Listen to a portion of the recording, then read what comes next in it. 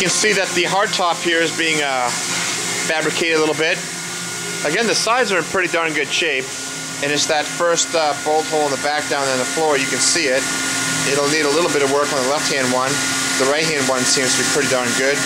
As we come up here, there's been some holes drilled there for whatever reason. We're going to cap those as well, weld those in. But at the very top here, you can see that we've cut out a section which allows us to access and put in a brand new piece of metal over here, and then we'll cap that off. All good metal.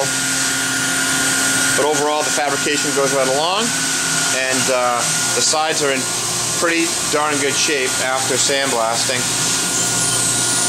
and or what we call aluminum oxide blasting. So typically it's that that flange right there with all the holes in it that has the problem, but for the most part, this these hardtop sides are pretty darn good. They'll be fine.